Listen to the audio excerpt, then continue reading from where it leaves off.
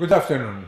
First of all, I would like to express my gratitude to Universal Peace Federation for inviting me to participate in the World Summit 2022, which is addressing such important theme as reconciliation and peace on the Korean Peninsula.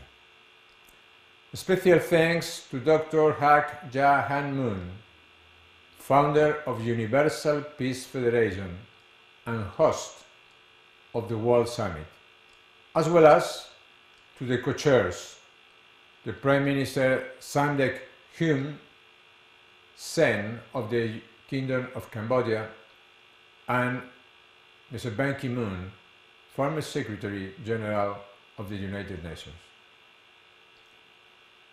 In addition to my thanks for the invitation to participate in this event, I would first like to underline the importance and the work being done by Universal Peace Federation and its global network of ambassadors for peace and peace associates, and then to present some recommendations on how to achieve peace in the Korean Peninsula.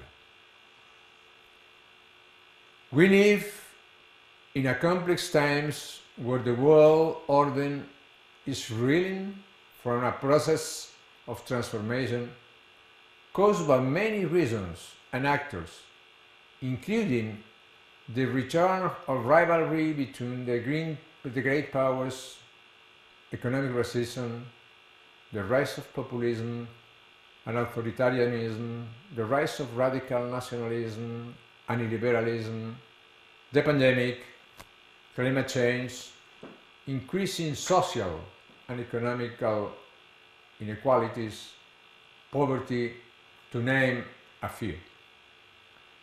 In this context of increasing geopolitical tensions in international relations, the work of an institution such as Universal Peace Federation and its efforts to build peace and dialogue among nations, especially to contribute to a dialogue on peace on the Korean Peninsula, is more necessary than ever. We all agree that peace of the Korean Peninsula is of a great importance. We know that the situation on the Korean Peninsula is made complicated by geopolitical competition among superpowers, not only during the 20th century's Cold War, but even today. We must work toward building trust, mutual respect, reconciliation, and cooperation. My personal experience as a former Prime Minister of Spain has taught me that all instruments we can use to achieve dialogue and peace must be used. Peace can be pursued not only through traditional track one diplomacy, but also through a wide range of back channels approaches to peace that may involve civil society, trade and commerce, humanitarian relief, interfaith, dialogue, cultural exchange, tourism, and so on. Regarding concrete recommendations on how we can contribute to peace of the Korean Peninsula, and taking into account that on January 30, the North Korean government has confirmed that it has fired a medium-range nuclear missile, we need to enhance dialogue between the two Koreas based on two simultaneous strategies: denuclearization of North Korea and sustainable dialogue to improve relations between the two Koreas.